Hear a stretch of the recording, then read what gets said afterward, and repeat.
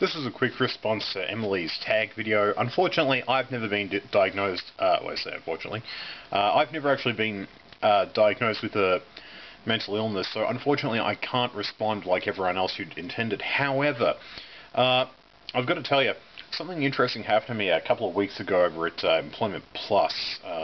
Long story, you can look those guys up. I was talking to, actually this was, I think, last year. I was talking to my caseworker, and she didn't speak English as a first language. Very common occurrence here in Australia. We're very immigrant heavy, and it's not actually a bad thing. Anyway, she basically said I'd get more money if I qualified for a mental illness, if I said I had mental illness. Now,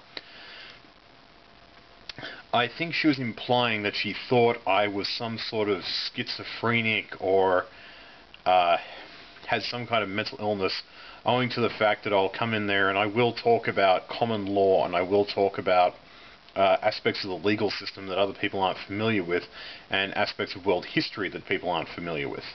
And to be absolutely honest with you, I think that the great tragedy in our society is not the money. You can always print more money. Believe me, your government does it all the time, so does mine. No, the real tragedy is the loss of human hours, human man-hours, as they say, in trying to diagnose people that don't have anything wrong with them.